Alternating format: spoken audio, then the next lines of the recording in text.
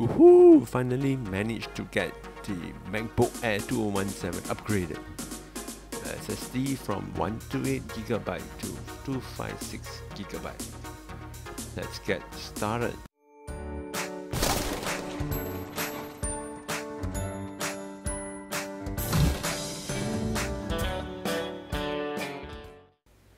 See, the reason that why we purchase a lower end, a cheaper model 128GB storage is we want to save money. It's obviously if you were to get for the 128GB version, you can save upfront 300 Singapore dollars. That's a tons of money. If you, $300 can get like a very good, huge SSD in today. Well, that strategy from Apple. Kudos to the management people. Long live the king. Well, now I'd like to talk about the SSD that I've chose for this upgrade. I decided to go with Samsung PM961, which is an OEM version of the 960 EVO. You are paying a fraction of the price, just a slight performance penalty according to the website. You won't notice at all. And let's take a look at the facts and figures. So here are some of the facts and figures.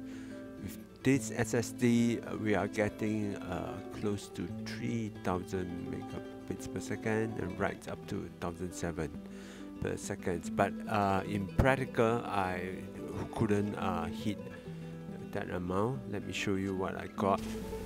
Alright, so I use Blackmagic design for this benchmark. As you can see, the write speed is close to 1002 megabits per second, whereas the read is 1004 megabits per second. Hooray! Now we come to the gist of the topic on upgrading SSD.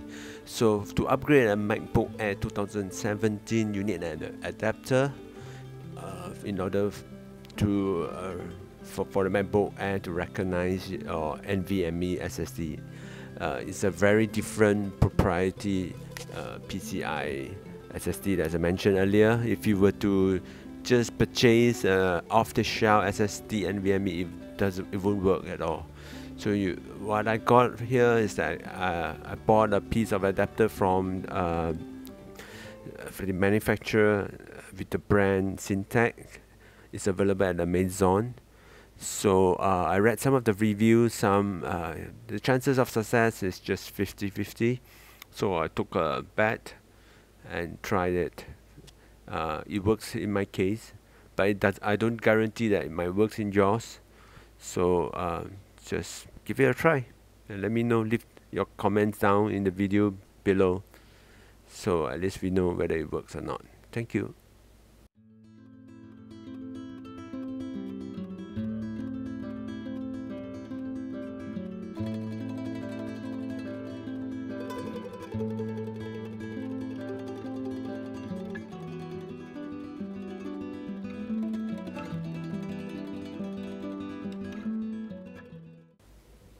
Now, I'd like to take note, before we replace the SSD, we have to remove the battery connector so that to avoid accidentally short-circuiting the board.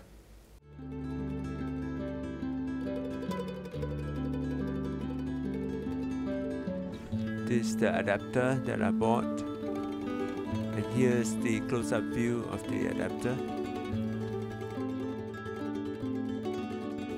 I must say that you have to work with these devices with care.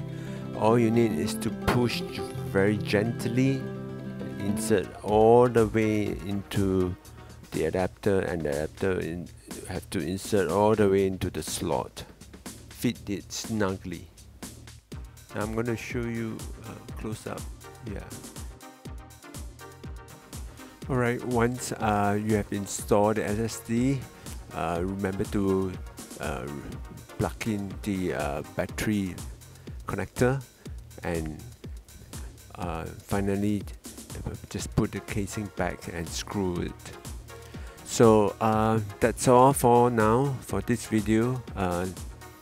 I hope you have success with your upgrading of your SSD.